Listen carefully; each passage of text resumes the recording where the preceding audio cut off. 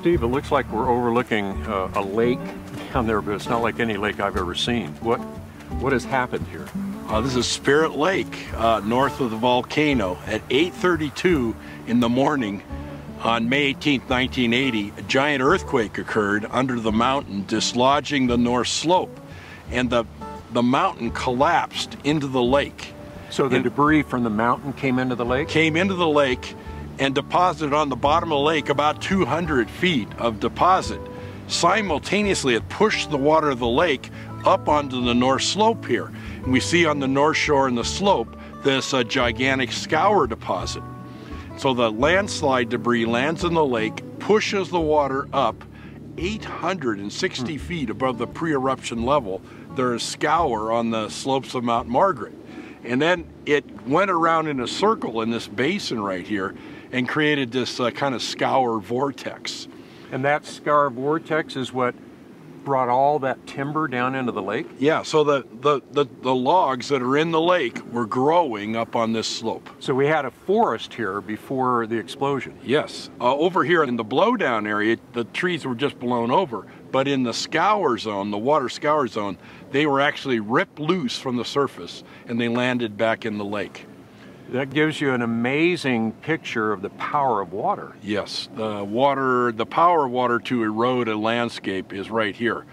We can see grooves and furrows, and you can actually see the vortex where the water went around in a circle to make this basin in front of us. If it can do it here, could it do it on a larger scale, like on a global flood? What would it do? Water is able to sculpt and bevel rock with ease, and that's what we see here, and that's what we can imagine on a larger scale during a global flood. So what we see here is just a small part of what massive water can do compared to what would have happened in a huge global tsunami. Yes, and this is a scale model, a little living laboratory for the study of catastrophic erosion of bedrock. Steve, these logs have been floating for, what, about 35 years, right? What have you seen over those 35 years in terms of those logs and how they float and the action of all of them? The logs, of course, float, most of the logs float horizontal, prone on the surface of the lake, and then they sink. But we've been trying to watch how they sink to the bottom. Half of the logs have been redeposited, and so what we discovered is they float upright at the surface. The root end of the log usually gets soaked with water, becomes heavy, and sinks, but they float in upright position. Then we noticed that they fall and disappear, and they stand upright on the bottom of the lake. When I did my diving at the bottom of the lake, discovered large logs with root mass flaring out at the bottom of the lake, just standing there as if the tree grew there in the bottom of the lake, but it didn't. It grew on the slopes up here. The log was ripped loose by the water wave. It floated on the lake a little while, probably prone, and then went vertical, and then finally fell to the bottom and replanted in the bottom of the lake. We did a sonar study of the bottom of the lake. So we had sonar contacts with hundreds of upright logs on the bottom of the lake. There's evidence, if we extrapolated the bottom of the lake, maybe there were 10,000 logs standing vertical. What would Spirit Lake look like if you drained it? It would look like a forest that grew there. But no, it didn't grow there. It's been replanted. And the implications of that are enormous. Steve, do these logs sink at the same time or at different times? We've been watching the log mat here for 35 years, but we've discovered that all the different species of forest logs do not float with the same duration. The first logs to be deposited were the noble fir and the silver fir, and we noticed that they didn't survive very long in the floating log mat. But the Douglas fir, they continued to float, and they're the resin-impregnated logs that are today on the surface of the lake. Almost 100% of the logs, now 500,000 logs that are floating there, are the remaining Douglas fir logs. The other logs have fallen, and the Douglas fir start falling out. So if you think about the bottom of the lake, there's a whole bunch of standing redeposited trees, and they've been deposited in species stratified layers. Over time. Over the years. So, Steve, we have these trees that are sinking at various times, sediment layers laying up. And different types of trees sinking at different times, okay? So, let's say 300 or 400 or 500 years from now, Spirit Lake is gone and someone is trying to analyze what happened here. What would it look like? It might look like a series of forests that grew one on top of another. Isn't that the natural way to think? Here's the forest growing here today. There's the ancient forest that grew there on the flatland thousands of years ago. You know, that would come naturally, wouldn't it, if we saw that? And seeing a species stratified deposit on the bottom of the lake, yeah, that would imagine climate change and an ecological succession of forests, something like that. And that sounds a lot to me like what I used to see in Yellowstone Park, Specimen Ridge. Now at the Yellowstone National Park at Specimen Ridge, there's a sign, or was a sign, that talked about the petrified forests, and there's 27 different layer levels superimposed on one another. Each one of those was thought to be an independent or a succession of forests, one on another. And the study of the log mat here at Spirit Lake has helped understand the layers buried in mud flows there at Yellowstone. And the very beautifully petrified sequoia trees that are standing upright don't have radiating root mass. They're not sitting on soil. There's all kinds of interesting tree ring correlations between logs with root ends at different levels, arguing that the trees all grew at one time and were buried in the successive layers. So that reminds us almost immediately. So what we see at Specimen Ridge in Yellowstone that has for years and years been viewed as a long succession of different forests is very similar to what we're seeing here. Yes, and so Mount St. Helens provides a laboratory for studying how species stratified logs get buried and could be petrified, like at Yellowstone. So Mount St. Helens has enormous applications to geology elsewhere, like at Yellowstone petrified forests. Well, I'd like to get a closer look at that log mat. Can we go down there and see them? Yeah, we have a trail down there, and it's a really good way to go. All right.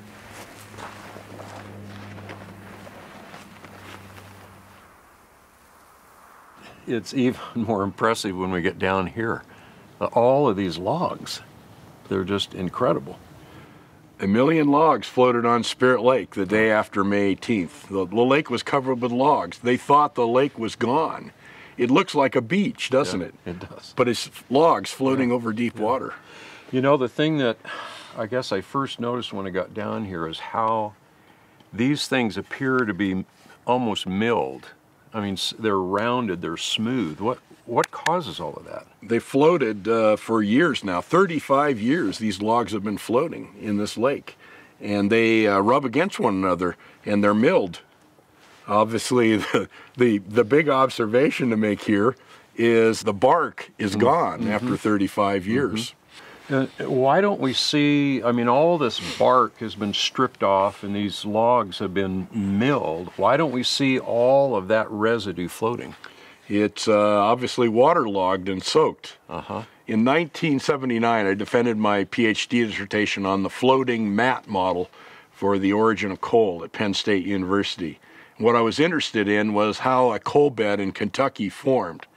And as I studied the coal bed, it became evident to me that it did not grow in place in a swamp, but that the coal bed formed from logs rubbing and making bark falling to the bottom and accumulating sheets of tree bark underneath a floating log bed. That was the model that I defended for my PhD dissertation. And that was before all this happened? 10 months before Mount St. Helens exploded, I defended my PhD dissertation on the floating log mat model for the origin of a coal bed in Kentucky. And then all of a sudden you had one here. And right here in my favorite volcano at Mount St. Helens in Washington State, we have a floating log mat for study. Now it became a concrete reality, so I had to go diving and I had to go explore this log mat in this unusual environment. So are you telling me you've been down to the bottom of Spirit Lake? I'm trained scientific diver, and I've done the dives to the bottom of the lake, up to 100 feet. And what did you find there? I'm looking at the bottom of the lake to see what the sediment is like that's accumulated there since 1980. Well, yeah, as you might imagine, it's abundant sheets of tree bark. That's where the logs deposited their bark, is on the bottom of the lake. The water-soaked exterior of the tree rubs against another tree and is peeled off. Water-soaked, it swells, it sinks to the bottom, and you build up this thick, spongy layer of plant material called peat. But it's formed underneath the floating log mat. Was it a thin layer or a thick layer? How thick was it? Yeah, the organic material that accumulated under the floating log mat was up to 3 feet in thickness and over a wide area of the lake. There was not an area of the lake that didn't have a large quantity of plant material. And the primary plant material is sheets of tree bark. And it reminds me of the coal beds that I was studying in Pennsylvania and in the eastern United States and Kentucky, where abundant sheets of tree bark are found in the coal bed itself. So the plant material that accumulated in the bottom of this lake is very much in the texture and composition like the coal beds in the eastern United States. So what you're seeing here, does it look like we have the precursor to a coal bed right here? This is the first step for the formation of a coal bed. We haven't completed the coal bed operation. We need another volcanic eruption to bury the bottom of the lake to make the plant material be compacted to form coal. But we have seen the first step for the formation of a coal bed. So let's suppose we had another volcanic activity here and we had what would be a mud flow then that might come in and cover it? Yeah, or another summit avalanche deposit could very abruptly bury this. Or what was down on the bottom of the lake in 1980 that was buried? Could that be coalified sitting down there already? So do you think that process can produce coal in that short of a time? I think it can. What we need is burial to squeeze out the water, and then we need a little bit of heat. We don't need a lot of pressure to make coal, but in the laboratory we can make a coal-like substance very rapidly in weeks just by compacting the water away and then generating a little bit of heat. Internally, wood generates heat when it's sitting away from oxygen, the idea of the hay in the barn kind of thing. And so, wood can be coalified, and that's known from laboratory experiment. So all we need is a peat layer, like we see formed right here, another layer on top to provide the pressure, squeeze out the water, and we have coal. Yeah. My PhD dissertation supervisor, my advisor, worked on the coalification of wood. And it happens in weeks in the right pressure and temperature situations. Doesn't take millions of years to make coal. Just a little bit of heat and pressure makes the thing happen. And coalification is one of the ways that wood is preserved in the earth, fossilized, if you will. The other way, of course, is petrification, where mineral infiltrates the wood. So, Steve, what caused you to have such interest in coal in the beginning? As a kid, early age, I had lumps of coal, and I was always wondering, how did the plant material get accumulated to make the thick, hard mass that's now coal? What was the process like that formed it? As a kid, I was very interested in that subject, and I was looking at the glassy bands running through coal, realizing those are solid plant fragments in coal. What was the story that a lump of coal has to tell? And what was the story you were told as a kid? Yeah, as a kid, they told me it took thousands and thousands of years to build up the thick, spongy plant material called peat, which was later compacted in a swamp. And the swamp environment accumulated and compacted to make a layer of coal. Since the organic material in a swamp, a freshwater swamp, is antiseptic, it allows the the plants not to completely decay, and you're able to build up this thick, spongy layer of peat. I was told it took about 1,000 years to form an inch of coal. That was the conventional explanation for the origin of coal. And I was out there at Penn State University in 1979 to test that particular explanation for the origin of coal. And how did you test it? Did the study of the Kentucky coal bed, and I pretty much disproved the swamp theory for the origin of coal. Well, in the explanation and the process of going through a PhD thesis and dissertation, the university said, you can't turn in a thesis disproving a theory. You need to turn in a thesis proving a theory or generating a new theory for the origin of coal. So don't tell us what's wrong with the old theory for the formation of coal. Generate a new theory for the formation of coal. Well, the day before Christmas, 1978, I was taking a bath, thinking about the plant material, especially the tree bark accumulated in coal and the thick layering in coal. And I was thinking about the root-penetrated, very disorganized structure of modern swamp peats.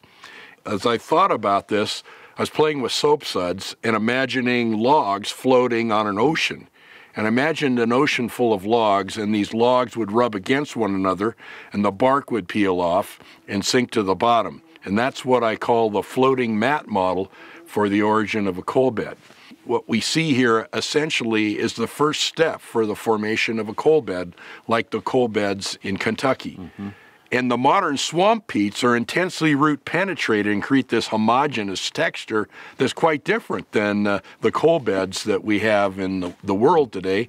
And those coal beds are better explained by this type of environment.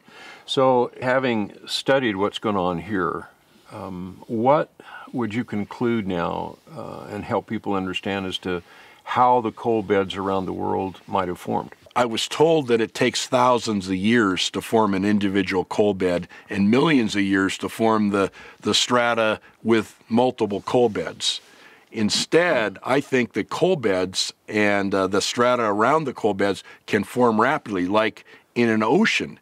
And these logs could float around in an ocean with marine organisms, and the logs could be peeled off, bark could fall to the bottom, and thick sequences of plant material and non-plant material like sand and lime sediment could be accumulated to make the coal layers that we see all over the world. And so this log mat environment is a piece of a puzzle that helps us understand the rapid and catastrophic process to form coal and coal-bearing strata. And I think this helps us understand the global flood of Noah's day and even the catastrophic process that was going on a colossal dimension. So this provides for you a continual lab, doesn't it? Yeah, so this is a living laboratory for the study of coal formation. And Mount St. Helens just happened to make this laboratory for us to study.